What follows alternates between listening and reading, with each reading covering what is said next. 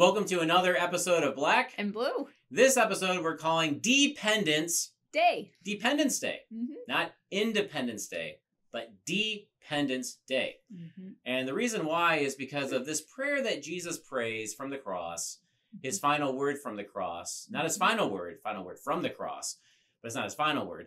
And that is, into your hands I commit my spirit. Yeah, this is the prayer he prays right at the tail end of Good Friday. Mm-hmm.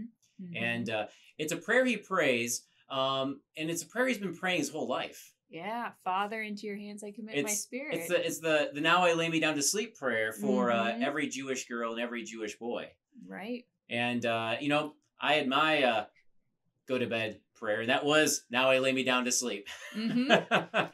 And Jesus then, he would pray this prayer as a little boy, trusting that his life was held in the hands of the Father. The Father. Yeah, held tightly. Held. Safe and sound. Mm-hmm. No dead ends. Not even death a dead end.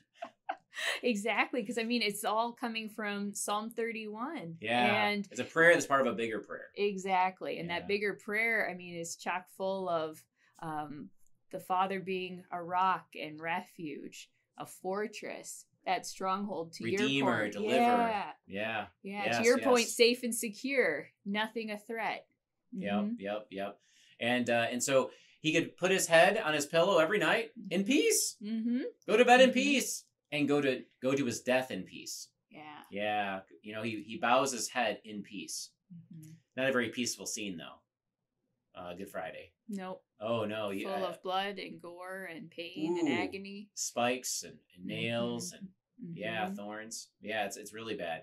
So even though people are telling him off, even though his body is failing and shutting off, even though the Father is cutting him off, he's not way off. He's spot on. Mm-hmm. He doesn't see with these eyes.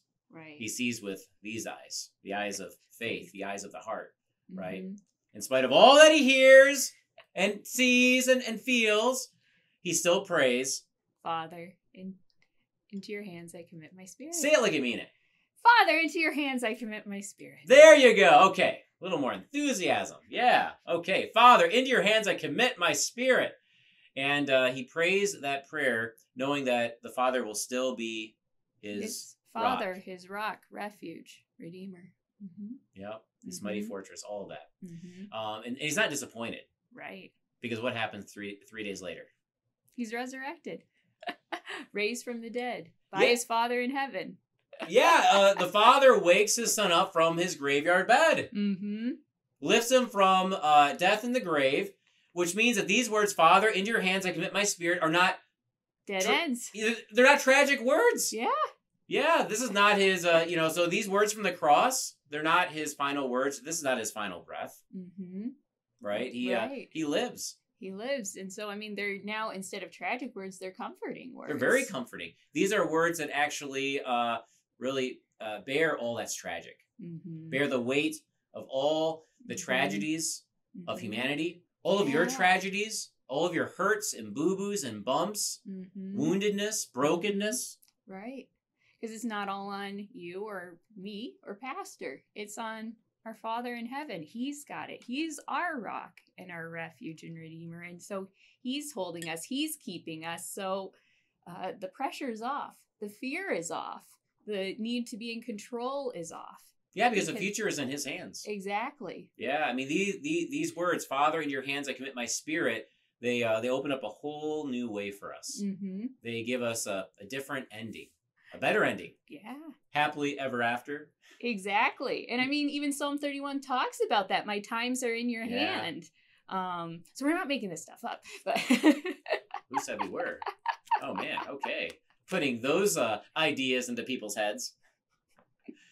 And these words, they really do break the icy cold grip of the grave and death itself. Yes. And this is all possible because this prayer is answered beyond death, in spite of death, in victory over death. Jesus lives. Yes. He's alive. Alleluia, Christ is risen. He's risen indeed. Alleluia. And we shall live too. We shall be raised also. Mm-hmm. Yeah, this Jesus, what he has done for us is so amazing.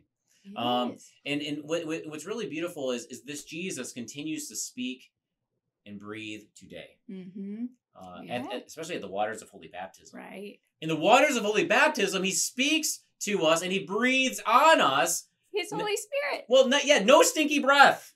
The sweetest breath. No breath mints necessary. Because it's Jesus. At the font, this really is a lot of this from John's Gospel, right? He in the waters of holy baptism, he spoke words over you and me. Mm-hmm. Receive the Holy Spirit, and then he breathed on us mm-hmm. that life-giving, death-defying, grave-emptying Spirit, the Holy Spirit. Mm-hmm. And we don't being filled with the Holy Spirit, we don't hold our breath now, do we, Deaconess? No, we breathe out Abba Father. Yeah, we breathe out, we exhale Holy Spirited words, Abba Father. And we pray that prayer knowing what about our Father? He will answer us. He will hear us. He will be our rock and fortress, and he's got it in his hands. He has us. Yeah. We're safe and secure. Yeah. It's great that he is the Redeemer, mm-hmm. the rescuer, mm-hmm. the refuge.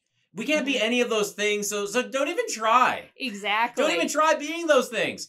Let's stop thinking that, life is in our hands, that we're in control, that we're calling the shots, mm-hmm. that we're the masters of our own destinies and universes. That's hogwash. Now, that's tragic.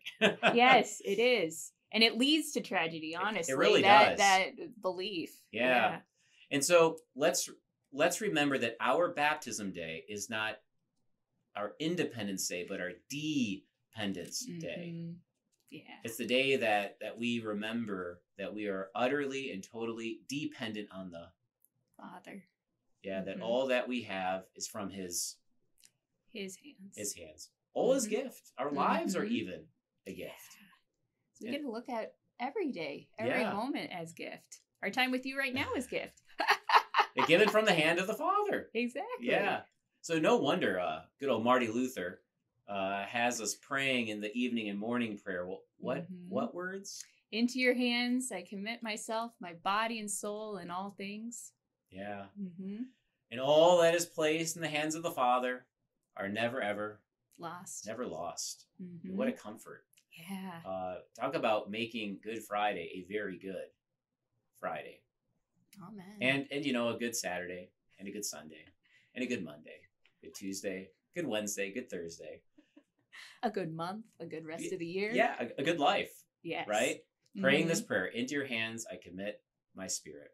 Mm-hmm. Happy praying that prayer day in and day out. One day we're going to see with our own eyes this Father, this one who opened his hand and satisfied the desire of every living thing.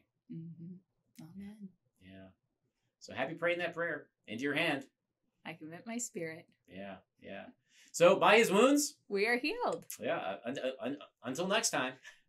Toodles. Bye-bye.